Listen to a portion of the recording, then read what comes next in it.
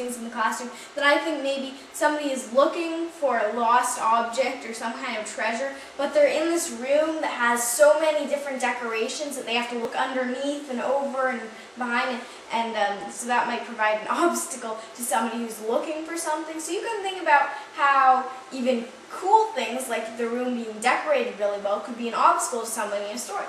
So looking around, observing carefully can give you many ideas for an interesting story.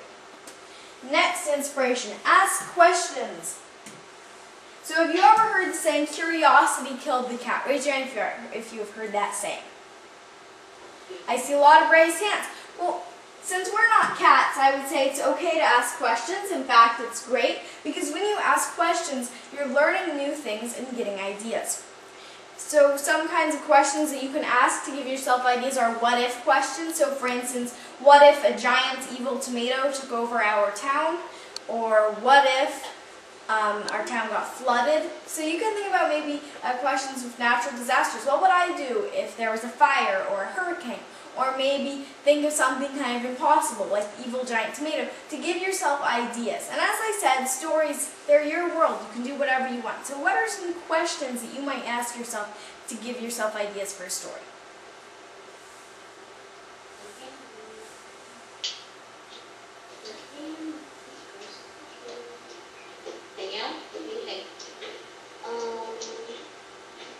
What can my plot be?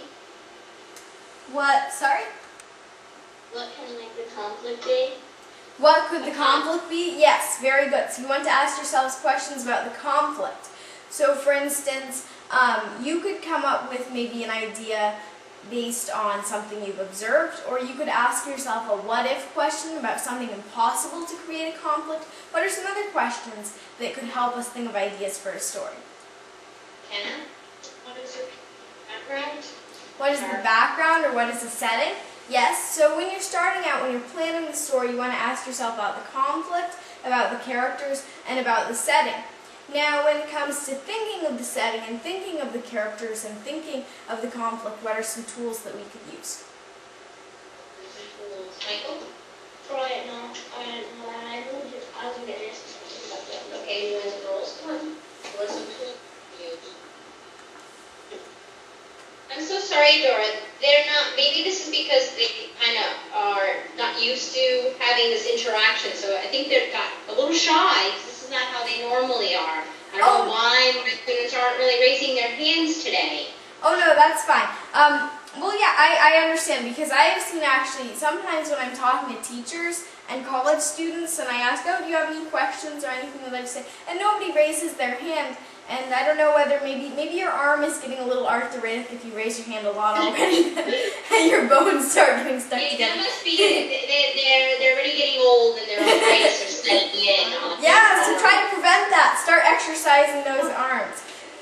Maybe can I ask Adora, maybe just to kind of maybe break the ice, with them a little bit, because they're interested on how you became a published author so young. Like, you're talking about some ideas, how they can become story writers.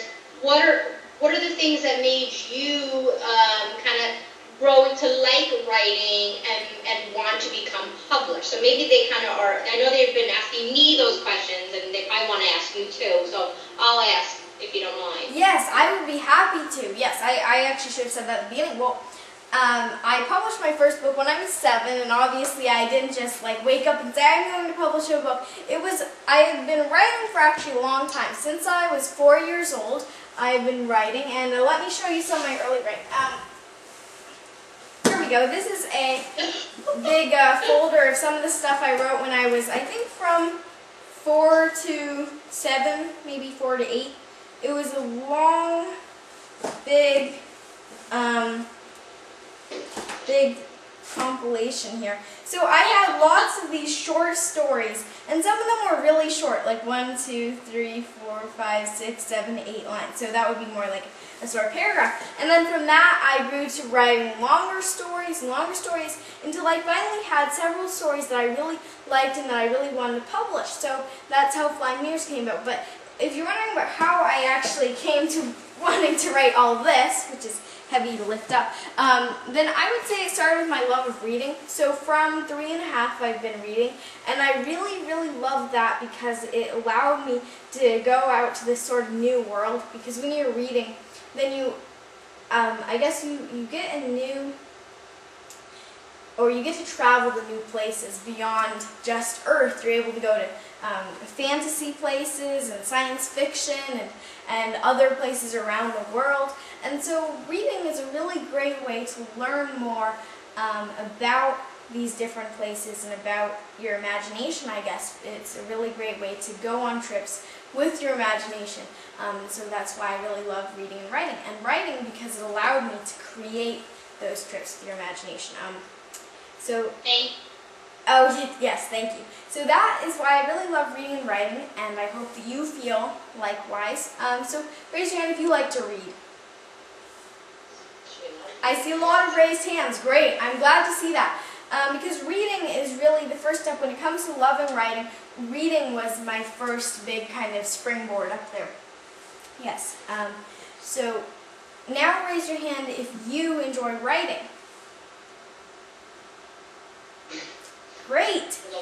So you guys probably already have experience with writing stories, so would anybody like to tell me about a story they've written? Michael Spellman, you want to share